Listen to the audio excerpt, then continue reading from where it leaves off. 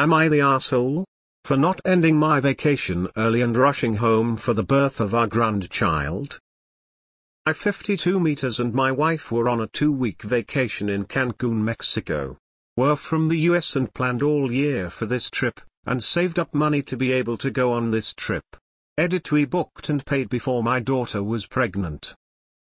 It was our 6th day there when our daughter 26 boyfriend called us saying she was giving birth and we had to get on the next plane ride home. We were aware my daughter was soon to pop, but her due date wasn't until the end of this month. Mind you, these events took place in the beginning of this month. We told him that was impossible, and just to follow their birthing plan and to keep us updated.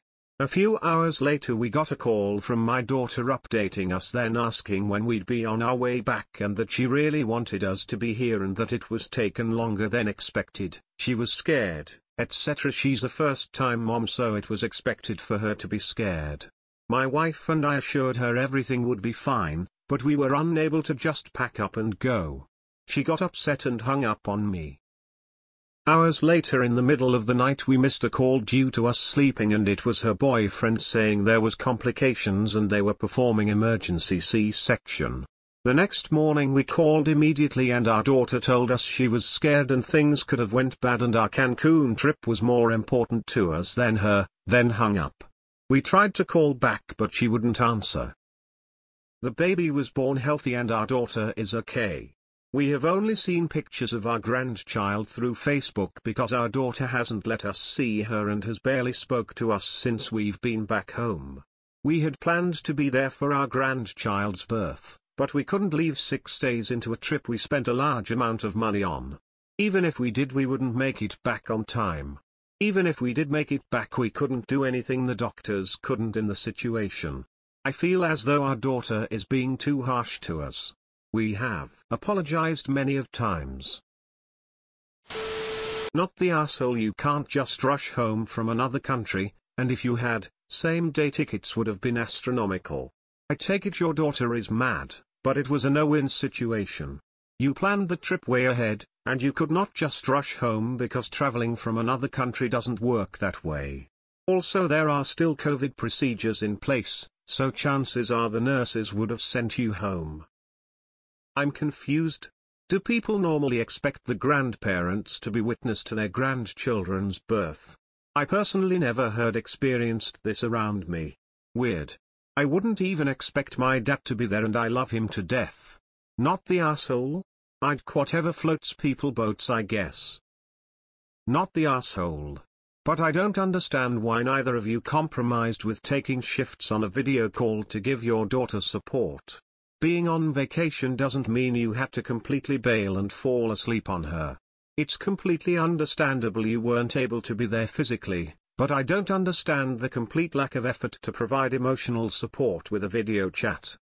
I can understand why your daughter is hurt and offended that you both didn't even bother to stay awake for a phone call. Nah, but actions have consequences. It doesn't matter if internet strangers reassure you of your decision. Your very real daughter has equally valid feelings and can choose to act accordingly. If she doesn't want to see you and needs space, then don't insist on violating that. Maybe go on another vacation since you seem to care about those just as much. I think way too many people are fixated on the fact that the couple couldn't physically be there. I guess, though I personally wouldn't be okay with that, I can understand. But why did y'all check out emotionally? Whose parents in their right mind, knowing their daughter was scared and in labor, would happily go to sleep and sleep through calls?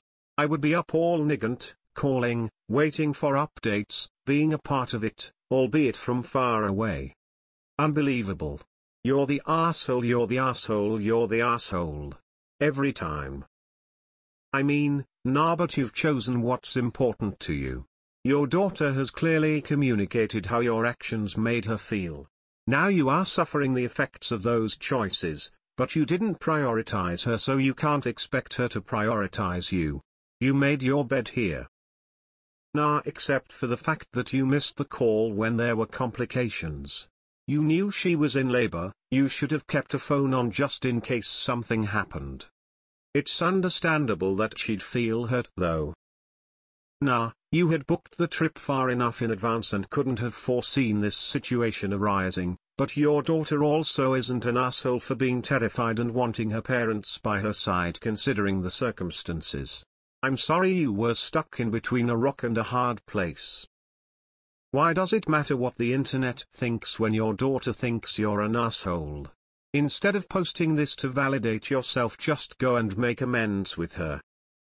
You're the asshole for not even trying. Your daughter was scared. I know plenty of first-time birthers that wanted their parents there because it's scary. You could have stayed on the phone with your daughter, or FaceTimed Google Meeted her. You could have looked to see if there were any flights out that you could have taken. I'm sure the lack of effort hurt her more than y'all not being there. Being a parent doesn't end when they grow up. It's a lifelong commitment. It's really easy to see who never gave birth here in the comments. You're the asshole who goes on vacation in the weeks to their daughter's labor. There was no way to reschedule? I hope your daughter will be a better parent than her parents are. Lots of comments here that don't realize that an emergency C-section 1 month early means serious complications, not just like normal birth stuff.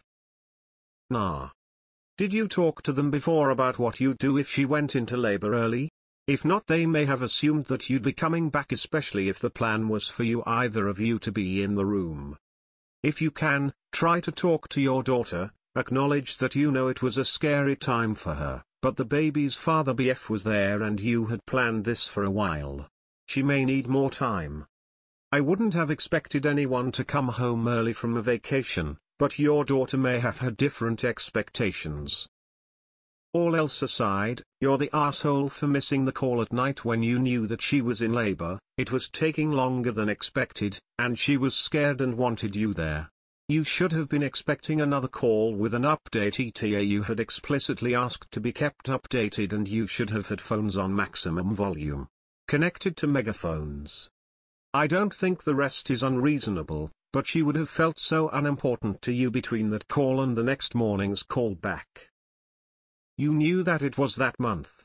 Due dates are only a suggestion, they can be early or late, so there is a real possibility of it happening whenever. You aren't the asshole for being unable to make it back in time. If that was my grandchild, I know I would want to be there. But the fact of the matter is things could have been bad and you weren't there. Good luck trying to make it through the hurt feelings, because it could be a very long time before you are able to see your grandchild. Info: I know you planned the trip before you even found out she was. Couldn't you adjust the date when you found out she was pregnant to either sooner or after? Most places, with that much advanced warning, are able to adjust dates. Was your phones not where you could hear them and wake up? Even if no emergencies happened, surely the parental thing to do is keep the phones as loud as possible to be able to be reached. Okay, you decided to book a holiday near your own daughter's due date with her first baby? Yes, you are the butthole.